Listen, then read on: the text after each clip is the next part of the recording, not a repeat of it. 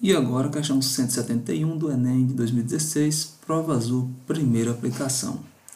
O censo demográfico é um levantamento estatístico que permite a coleta de várias informações. A tabela apresenta os dados obtidos pelo censo demográfico brasileiro nos anos de 1940, deixa eu destacar aqui para você, e 1940 e 2000. Deixa eu pintar aqui. Tá aqui, ó.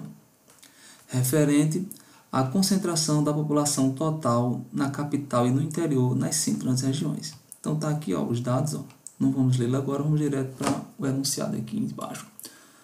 O valor mais próximo do percentual que descreve o aumento da população nas capitais da região Nordeste. Então já vamos aqui com foco, ó. Capitais, região Nordeste. Então, esses valores, capitais, região Nordeste, onde é que estão? Estão aqui embaixo, ó. Capitais da região Nordeste. Então, vamos aqui, ó. Capitais da região Nordeste. Então, no ano de 1940, era 1.270.729 pessoas.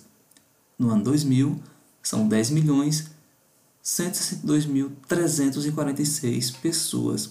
Ele quer saber qual o valor que descreve o aumento. Então, a gente precisa primeiro calcular o aumento. Ou seja, para encontrar o aumento, eu preciso encontrar essa subtração aqui, essa diferença. Então, vamos calcular aqui, ó. 9 para 16, chamar aqui 16, vai 7. Vou chamar agora de 3. 3 para 4, vai 1. 7 para 13, vai 6. Agora 1 para 2, vai 1.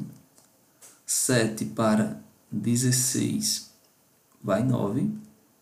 Vem 1 agora. 3 para 11, vai 8. E agora aqui vem 1.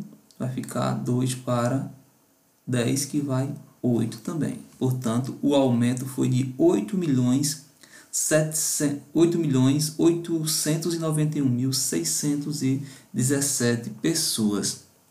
Então, agora é usando regra de 3, ó, tá bom?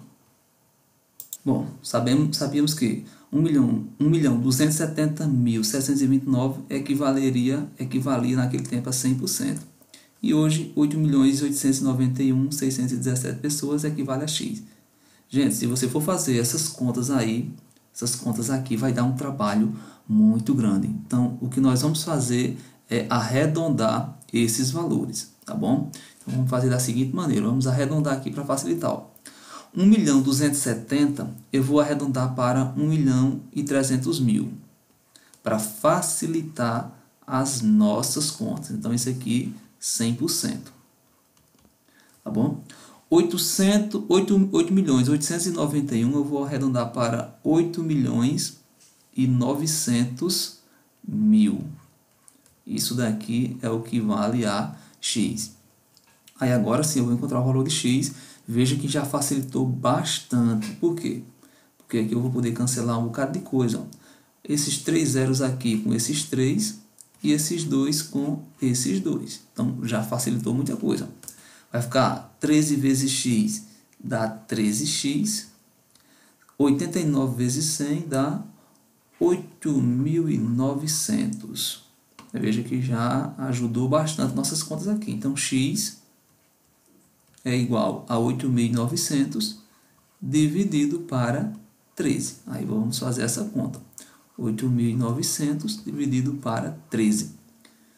Dá 6. 89 para 13 dá 6 e sobra 6 vezes 13 dá 78. Para chegar em 89 falta 11. Baixa o 0.